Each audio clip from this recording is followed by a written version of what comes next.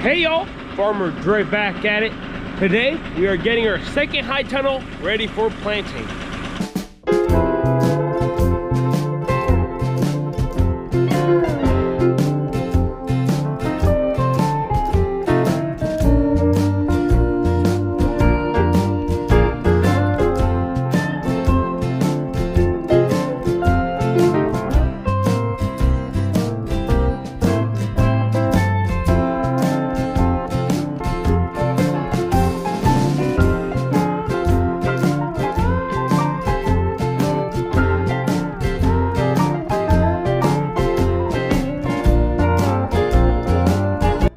Alrighty, so the soil is nice and tilled, ready to go. This is, I'm gonna go ahead and leave it for this year.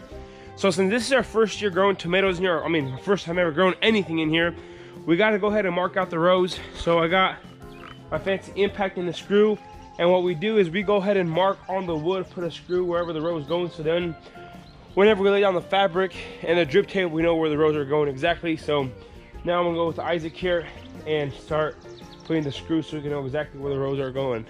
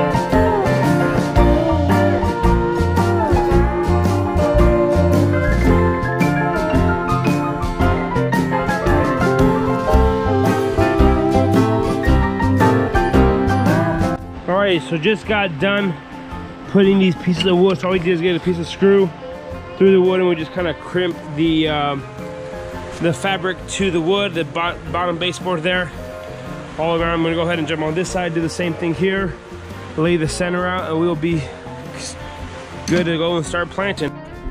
Alrighty, so I have been working here pretty much all day long, and now I am getting the drip pipe ready to go. So we're gonna go ahead and get everything ready to go, make the holes, and go ahead and start planting tomorrow. It's supposed to get down to 36 tonight, and we don't have a heater in here yet. So we're gonna wait until it warms up a little more. And we're hoping it's our last cool night of the season. So I'm gonna go ahead and connect the drip tape here, and we'll start drilling the holes.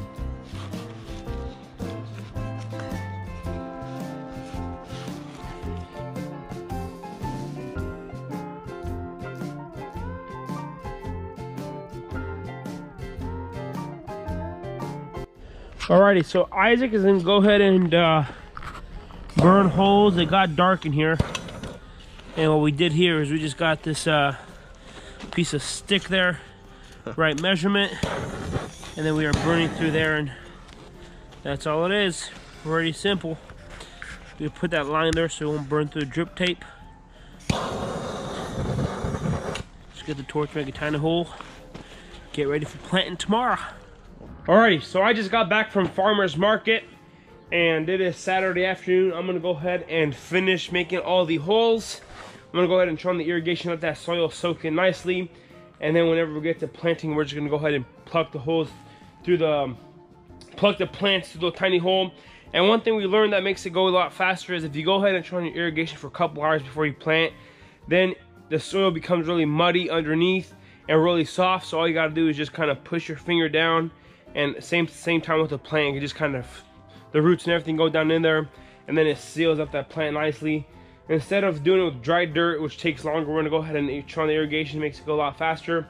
And by the time the irrigation and stuff goes and soaks everything up, I'm gonna go ahead and continue making the holes here, and then we will be good to go to start planting.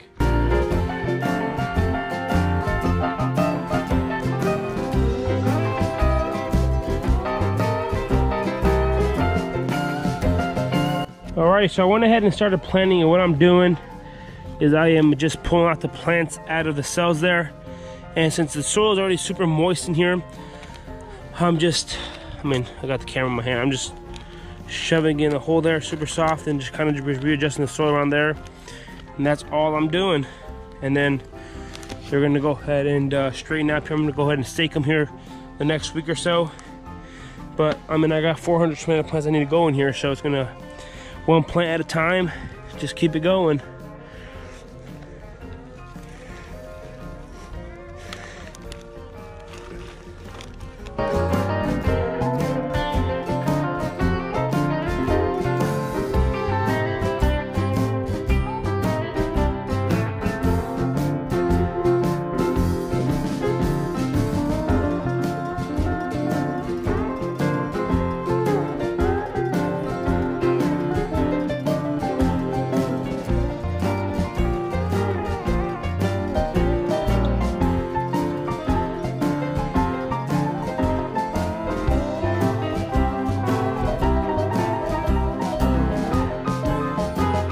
Alright, so we are moving out here quite nicely. I have my sisters out here working.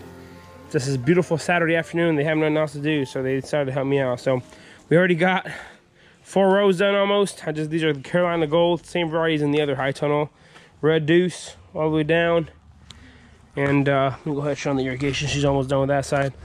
I'm gonna let the irrigation run on that side until we are done planting, and then we'll be good to go.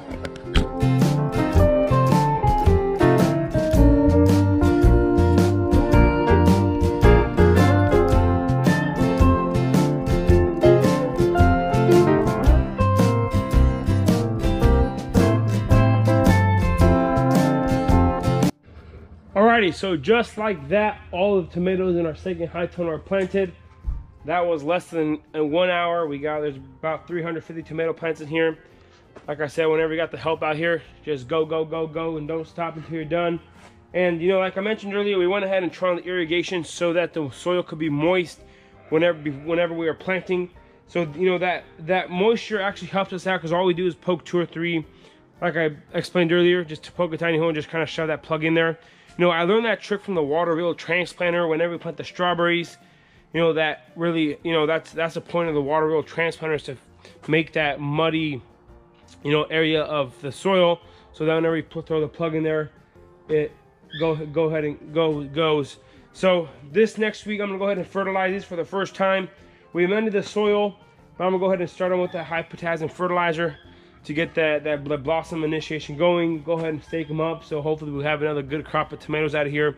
So out of these 350 tomato plants, I'm looking to pick around 12 to 15,000 pounds out of here. So I mean, only time will tell. We can only do our part. Then God is the one who blesses our workings of every day. So I'm gonna go ahead and end the video here. So if you guys haven't already, go ahead and hit that subscribe button. Go to smash that like button if you guys enjoyed today's video. Don't forget to hit that notification icon so you guys can be notified whenever I do upload a video. I want to say thanks for watching up to this point. You guys have a good day. We will see you next time.